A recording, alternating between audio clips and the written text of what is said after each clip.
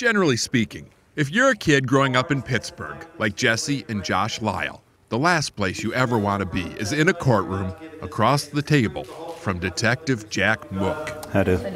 Mook is a by-the-book, no-nonsense, chew-em-up, spit-em-out, 22-year veteran of the force.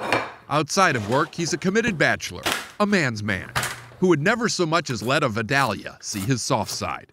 For fun, he hits people and volunteers at the Steel City Boxing Gym, teaching the sport to underprivileged kids. Most of the kids that come in this gym are street kids. I'm not going to hurt you. Many of them have been born into poverty. Kids like Jesse and his older brother Josh. Long before their date in court, Jack had been working with them. Turn that hand. He really liked these kids and knew the feeling was mutual. Turn that hand. So when they just stopped showing up at the gym one day, Jack went out and found them. And he was asking me about it, and then I just cried. What Jack didn't know, what no one knew till that moment, was just how bad these kids had it. They were in a foster home with foster parents who Jack says were extremely abusive and neglectful. They have had it as worse as any other kid that's ever lived in the city of Pittsburgh, living conditions-wise.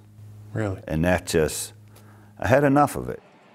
So Jack Mook took matters into his own hands, cashed in some favors, and got the kids placed in a new home. You want something else to eat? His. I eat a sandwich. For Jack, it's been quite an adjustment. I'm in here trying to learn my culinary skills, brother.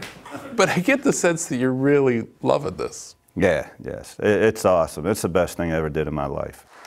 At least it was the best thing. That's it. Until the day he went to court and did one better. They'll be successful. Adopted the boys. All right, come on, guys. And made them Mooks. You're Mook, right? You happy?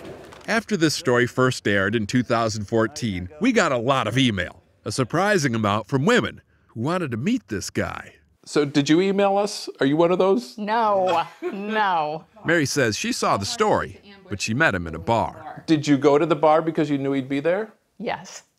Yes. I am answering honestly. They were married last summer. She came with 3 of her own, so now Jack and the boys are part of a Brady Bunch, a family none of them could have ever imagined just a few years ago. Jack especially.